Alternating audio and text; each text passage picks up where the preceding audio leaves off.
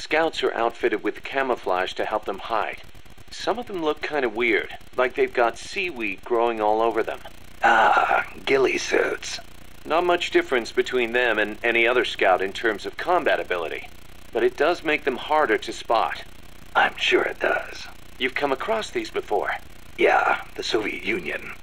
The first time, it took me a full hour to find the guy and take him out. Kaz, do you know what they shine? Shine? Like how? Like, from their heads. Their heads? How about their hair? Do they have a lot of it? What are you talking about?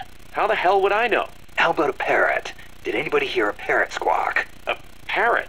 Look, Snake, you're talking to the wrong guy. I mean, Cecile's the bird expert.